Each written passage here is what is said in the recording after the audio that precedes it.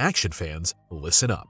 Top Gun is getting another installment with Tom Cruise. The immense success of the sequel, Top Gun Maverick, released in 2022, was probably not expected by many. The action spectacle grossed about $1.5 billion worldwide and was also nominated for a total of 6 Oscars. The movie was then awarded in the Best Sound category. Although the sequel was very popular, there was no talk of a possible third part for a long time.